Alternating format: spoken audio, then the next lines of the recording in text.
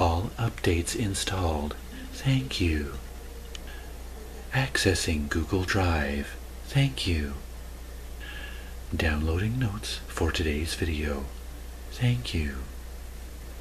Your download is ready. Thank you.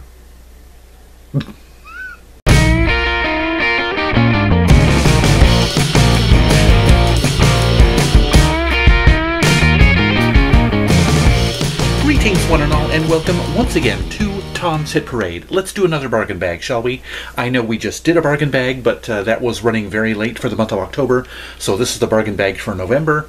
I didn't record any video last week, so it's actually been 2 weeks since I recorded the last bargain bag, and so I was able to breeze through the 12 CDs from last month's bargain bag that I hadn't already listened to. That's what happens when you work only 1 day a week out of the house. So anyway, yes, Bargain Bag is my monthly hunt for buried audio treasures in the form of 2 mystery CD grab bags from the late Skips Records and CD World. But in between opening the 2 bargain bags, I talk about a bargain CD that I have found or that you may be likely to find in the bargain section of a music retailer near you. But before I do any of that stuff, I will go over the CDs that were in last month's pair of mystery CD grab bags. 14 discs, doesn't take too long, especially since the first 2 I already own and have already listened to, obviously, since I already own them. Let's get those 2 out of the way first, and I kind of go through basically from cast-offs to keepers in rough order, the least liked to the most liked. And yes, any of you who might want any of the cast-off CDs, let me know. I usually keep them for about 2 weeks after the upload date of the video. If you want 3 CDs or fewer and you live in the States, postage is on me. No purchase necessary. If you do live outside of the States or you want more than 3 of the CDs, we might have to work something out, but anyway. Now, starting off last month's batch of CDs, these first 2 I actually didn't even need to listen to because I already own them. And this first one actually was the first CD to make a repeat appearance in a mystery CD grab bag in a bargain bag series. I actually unbagged this one last year sometime, I think it was, and then again last month. Donna Lewis, her album Now in a Minute. Female pop rock from the mid-90s. I honestly can't say much more about it. Not that it wasn't a good album. As I said, I kept it. I decided to keep it. I liked it enough to keep it. But yes, just kind of not really a whole lot that sets it apart from other female vocalist pop rock from the mid-90s. So, but yeah, if you like it, relatively inoffensive, I guess you'd say. Not that it's boring, but yeah, not bad at all. And then the second one that I don't need to keep because I already own is Newton Faulkner, his album Hand Built by Robots. This is singer-songwriter folk pop with a little bit of funk, maybe. Mostly acoustic instrumentation. And yeah, he's a very gifted, very talented artist. He's put out 5 or 6 albums. This is his first album, by the way. And yeah, a bunch of good stuff on here. All I Got, Everyone Is You, that's one of the highlights on this album. Dream Catch Me was one of the singles, and that was just fantastic. That's beautiful. And then People Should Smile More, which is not just the title of one of the better songs on this album, but it's a sentiment that I just feel in general. People should smile more. Don't you think it would make the world a better place? But anyway, yes.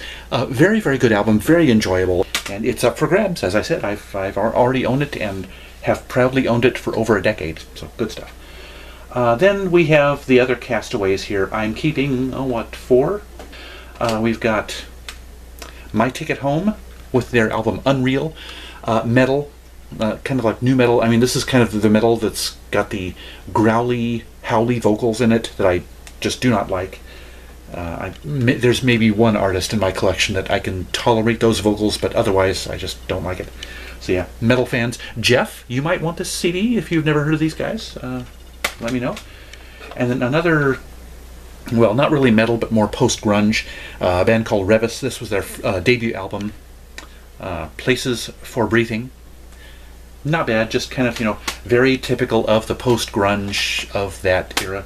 And then we have a dose of ska with the band My Superhero and their album Solid State 14. Not a huge ska fan, perfectly okay stuff. It's just, it didn't really grab me. What can I say? Then we have Mila Drumkey, folk pop kind of stuff. Was it acoustic? I honestly can't remember if it was acoustic or electric. Obviously, you know, it didn't make very much of an impression on me if I can't even remember if it was acoustic or electric. Then we have the Parsons with their album Talking Water. Folkish stuff. They do some covers of classic blues and rhythm and blues standards. The Barnyard Boogie, You Can't Judge a Book by the Cover was a classic blues song. And It's a Sin to Tell a Lie is more of a Great American Songbook kind of thing. But yeah, a little bit too folky, almost folky to a cliche extent. Not to disparage their talents, they're talented enough. It's just, you know, that's how the music came across to me. It's just kind of generic sounding. Yeah. Then we have Mike Hatch with his album Pentimento, Latin guitar, acoustic guitar. Very pleasant, very nice. I just didn't enjoy it enough to want to keep it. So yeah, if you like nice, mellow, relaxing acoustic guitar, it's a good one. Then we have my favorite album title of the last bunch, Suffer Up a Chuckle. This was Dirk Hamilton. Rock, kind of a singer-songwriter, but more on the rock edge of things. You know, again, just none of the songs really jumped out at me. I mean, I love the album title, as I said, as much as I love to say the word Suffer Up a Chuckle. Suffer Up a Chuckle, Suffer Up a Chuckle, Suffer Up a Chuckle. Can't justify keeping the album. Then we're coming close to the keepers. We have one more here. Tim Williams is one more of the cast-offs. His album, When Work Is Done, not bad. It's a more kind of along the lines of Dirk Hamilton, kind of singer-songwriter, pop rock stuff. Did not strike a real memorable chord with me, gotta say. And then we have the keepers. I actually have 4 keepers, it looks like. Oscar Hammerstein II. This is kind of like a songwriter's profile of, you know, the songs that he wrote. This is a various artist compilation. John Raitt, who happens to be Bonnie Raitt's dad. And we also have Billie Holiday, Dick Haymes, Judy Garland, Joe Stafford, Louis Armstrong, Mary Martin, so many, Mel Torme, Julie Andrews. Just a star-studded, all-star cast of recording artists and vocalists on this album. Good stuff, and I'm going to keep it and spin it probably quite a few more times. So yeah, good stuff. Then we have the original stuff. We have Randy and the Bloody Lovelies with their album Lift. This was, I believe, their second album. Pop rock, a little bit leaning toward the alt-rock stuff, and as I recall, these are mostly piano-based stuff, so yeah, kind of a little bit ear-catching. Not quite emo pop, but yeah, more along the alternative singer-songwriter rock pop stuff. Yeah, good stuff. Check it out if you happen to be in the mood for that kind of stuff. I don't know if it's on streaming or not. I don't know if you can only get it on CD or what, but it's worth listening to, in my opinion. And then there was another CD in, was it last month's, or I think it was last month's Bargain Bags, that was produced by Phil Ramone. And it kind of took me by surprise because it was a band and an album that I'd never heard of. History repeats itself in the very next month. This is a band called Migs, and this is their album 15th and Hope. And it was produced by Phil Ramone. And the first time I listened to it, I didn't think a whole lot of it. I was probably preoccupied with work, as I usually am when I'm listening to my Bargain Bag CDs. But the second time I played it, it really jumped out at me. And there's some great, memorable rock songs on here. So, yeah, if you happen to want to check something new and different out, well, not new. This was put out in 2012, I think. Migs, check out their album 15th and Hope. Good stuff. And, yeah, I guess almost everything that Phil Ramone touches, or touched, I think he's passed away, ends up being pretty good, seems like. And then probably the most pleasant surprise in this batch, a band called Frente, which I had heard of but never bothered to check out. This is their debut album, Marvin the Album. When they've got a sense of humor to call their first album Marvin the Album, I'm going to check this band out. And yeah, good stuff. It reminds me of, I don't know, Lisa Loeb, or maybe Edie Brickell and New Bohemians kind of stuff, fronted by a female vocalist. Yeah, very good stuff, good tunes, kind of a folkish rock kind of stuff.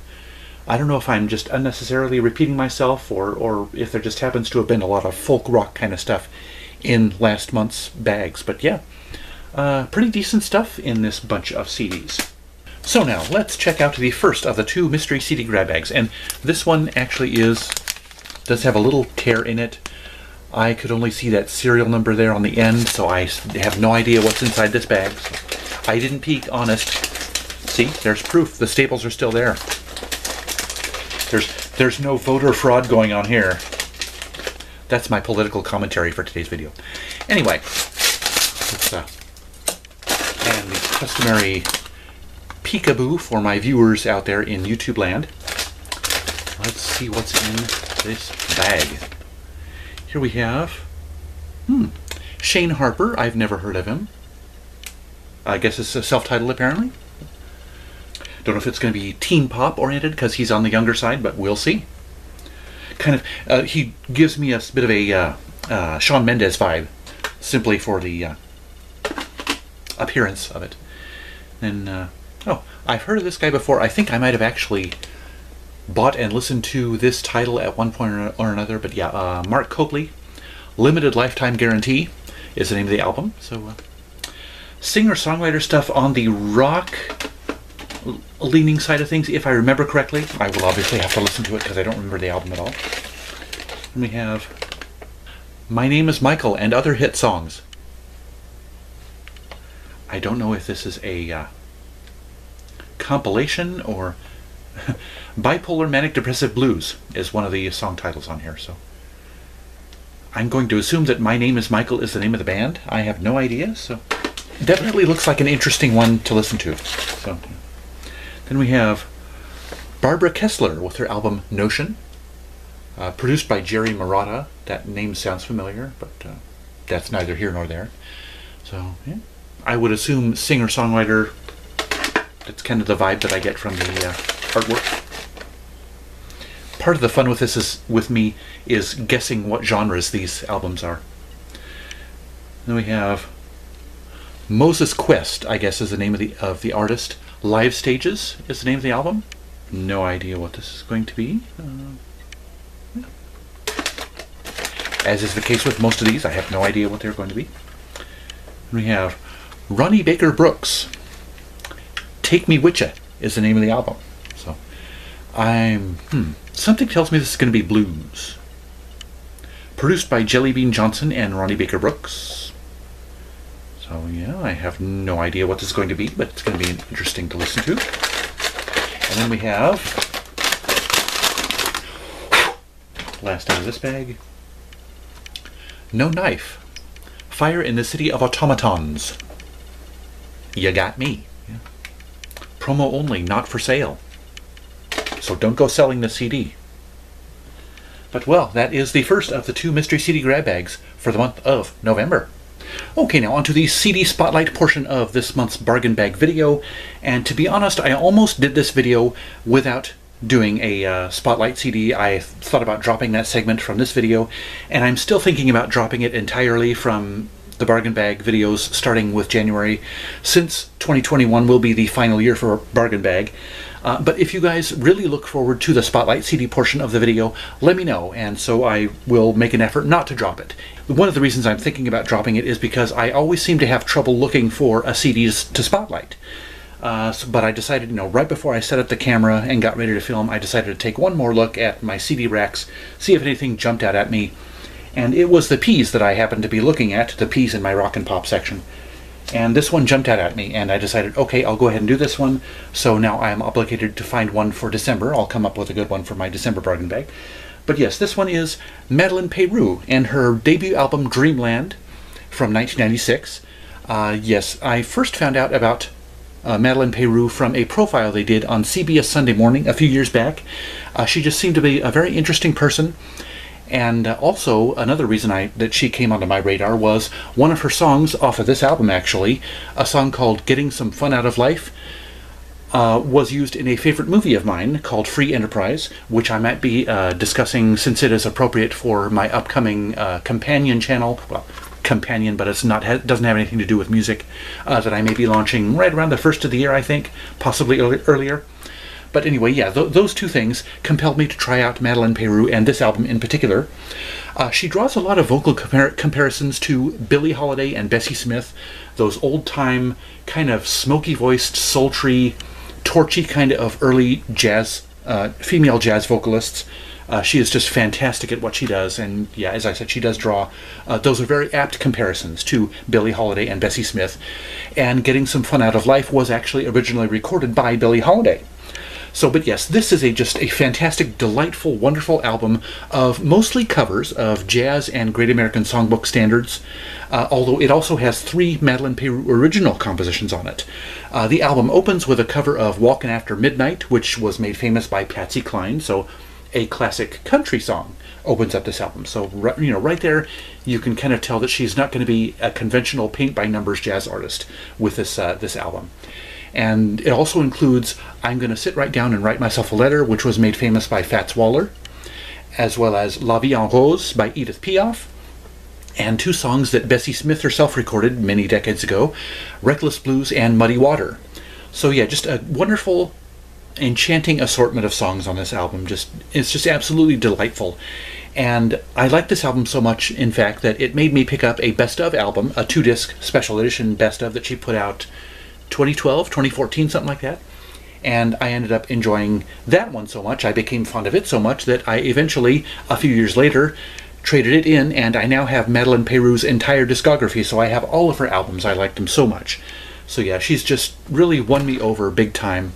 Bumped the table there. Yeah, just a fantastic, wonderful artist. If you like jazz vocalists, female jazz vocalists that remind you of the classics like Bessie Smith and Billie Holiday, you've got to check out Madeleine Peyroux. She is just absolutely wonderful. So, that was a pretty quick review, wasn't it? That's another reason why I'm kind of thinking about maybe dropping the midpoint CD reviews altogether. But yeah, as I said, if you really look forward to the Spotlight CD review, let me know in the comments. So, and then I will take mercy on you, and I won't drop that segment. But anyway, here is the final of the 2 bargain bags for this month. And you get to see what's in here before I do. So let's see what wonderful, weird treasures are in this bag here. I have to orient the bag right so that I can pick it up and have it in my hand so that I can show it to the camera effectively. We have Second Gen, Irony Is. I have no idea what this music is. It's just got a promo sticker with a little write-up on it, but I'm not going to take the time to read it right now here in front of the camera. I'm suspecting alt-rock or possibly nu metal or metal of some sort. It has that kind of look on the CD. Then we have Georgie James with their album Places, and this is another promo CD. It's got a big lengthy write-up on it, so yeah, I have no idea what this is. It's a male-female duo, so as you can see of the picture there on the cover. Singer-songwriter stuff, possibly? I have no idea, I'm just guessing. Ava Trout, they sound familiar. I've never listened to them before, not knowingly anyway, so I'm guessing alt-rock. 1997 is the release date, so alt-rock, possibly post-grunge kind of stuff. Kelly Liddell. This is actually a Kelly Liddell motion picture soundtrack from a movie called Crazy. I have never heard of that movie. I wish I could come up with something to say about that CD, but I have absolutely no idea what it is. Oh, Badly Drawn Boy. I have heard of these guys, but I have never listened to them. This thing feels awfully light, so, oh, yeah, it does have a CD in it. It felt so light that it didn't feel like it had a CD in it, but, yeah, I've always been looking for an excuse to give Badly Drawn Boy a try. It looks like it's only a 3 CD thing. Looks like it just has 3 song titles right there. So, I will finally get to try out Badly Drawn Boy. Then we have, Star 69. I have heard of these guys too, or at least I've recall seeing the CD on the shelves at some point. Kind of cool. It has that iridescent, sparkly cover on it. Eating February is the name of the album. An interesting assortment of people there, hanging out the car. And then the last CD out of this bag.